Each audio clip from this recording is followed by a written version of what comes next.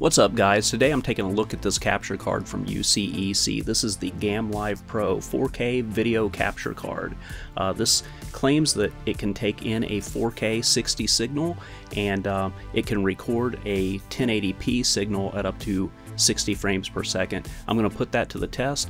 Now I do want to put out there that UCEC did send me this card for free and it is mine to keep, but that will in no way reflect my review of this device. I am not at all affiliated with UCEC and I owe them no loyalty or allegiance. What you're going to get from me here is a fair and honest review. But as far as the test goes, it's begun already. I'm capturing this footage with my camera running into this capture card right now, but I'm going to put this thing through a lot more rigorous tests than this and see if it can do what it really claims that it can do.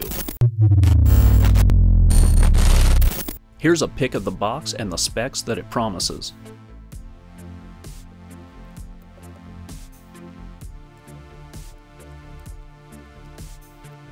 And inside the box, we get the card itself, the paperwork that no one ever looks at, a double-ended USB Type-A cable, a USB Type-A to C adapter cable. This capture card is indeed a USB 3.0 device, and also included is an HDMI cable. Setting up the card in OBS was simple, and it was instantly recognized as UCEC GamLive Pro under video capture devices. After that, I had a bit of a rough start with audio, but it was easily fixed just by disabling Dolby Digital sound in the playout device and setting it to PCM. Here, you can have a listen so you know what I'm talking about, and that way you'll know what to do if you encounter this problem with this card.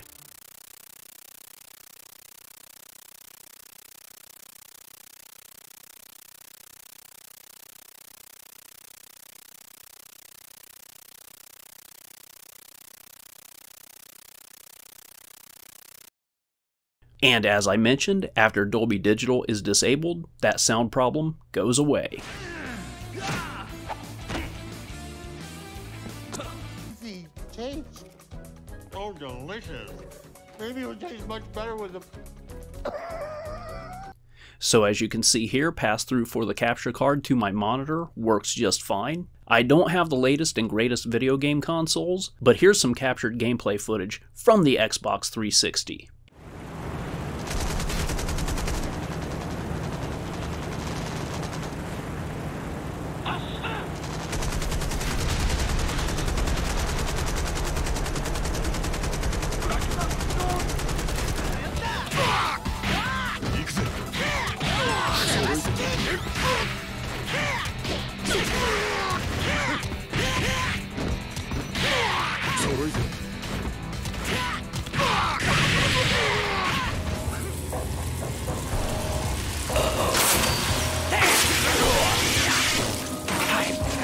You a new one.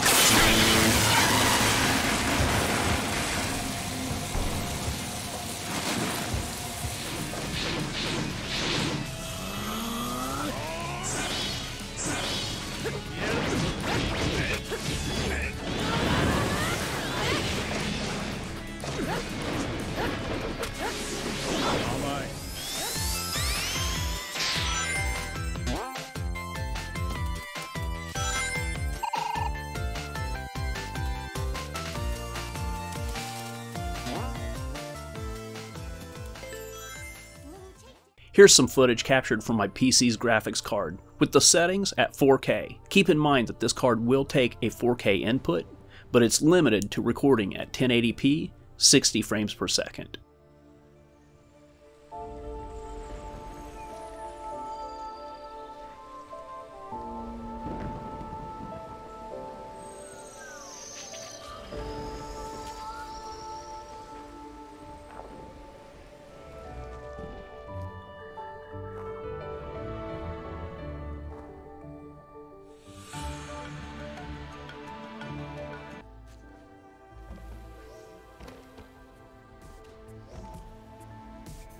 And here's a direct recording of my Sony CX240 Handycam, and then the same video captured by the card.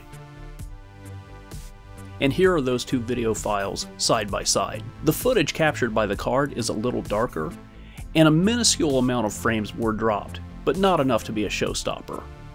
As for frame rate tests, I looked at the recording from the camera, and this card does indeed capture 1080 video at 60 frames per second. On the Xbox 360, as long as the game is a 60 frame per second capable game, the card does indeed capture 60 frames per second there as well. And for my final frame rate test, I captured 4K footage from my PC. But remember, the card down converts the footage to 1080p, 60 frames per second. But to my delight, the card passes that test too. The card has an audio output jack that allows you to monitor the input coming into the card. And with headphones, it sounds great. It also has an auxiliary input port, and I'm going to grab a microphone with a 3.5mm jack and test that out now. This is a microphone test of the built-in 3.5mm audio jack of the UCEC GamLive Pro capture card. I'm using a Tacstar SGC 598 shotgun microphone. I'm running this into a 3.5mm cable that is about 4 feet long. And you're probably actually picking up a little bit of background noise as we've got a hell of a winter windstorm running through the area right now outside here. So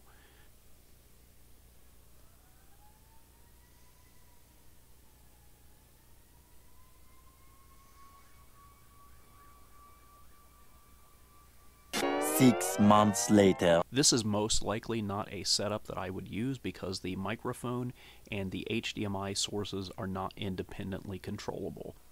So I've had these capture cards before with the built-in mic ports, and a lot of the times that when you're playing a game like this, it will mix the audio with the HDMI audio source and the mic together, and you don't really have any control over the input of the mic and the HDMI port individually.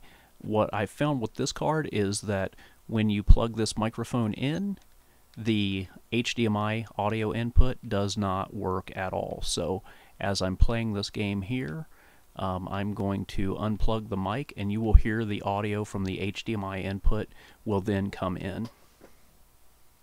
Unplugging the mic right.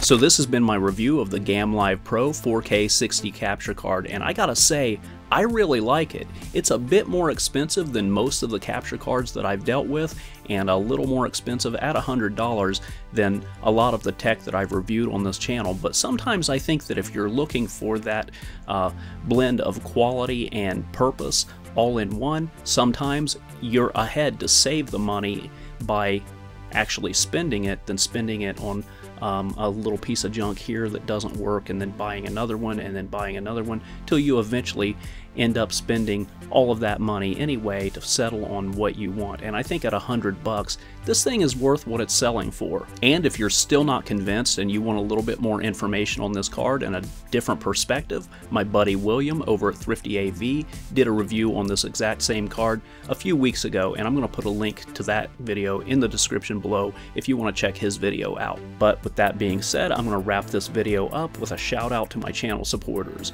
If you would like to support this channel either on Patreon or Ko-Fi, there will be links in the description below. And remember, the best way you can support this or any other small creator is to interact with our content. Like, comment, share, and subscribe.